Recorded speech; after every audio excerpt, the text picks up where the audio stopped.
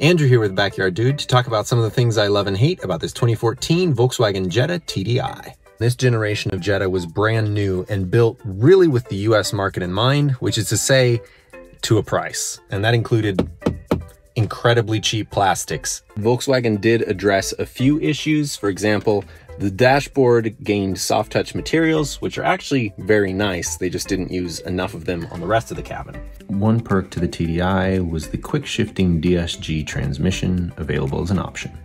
Unlike previous generations of Jetta, this guy only got 4 fan speeds. While I typically prefer stock-based cruise controls, Volkswagen's just feels cheap, flimsy, and kind of overutilized. The Jetta's main claim to fame is just its basic German engineering. The way it drives and the fact that it can be had with a diesel are all a little bit out of step with the competition, and that's generally a good thing.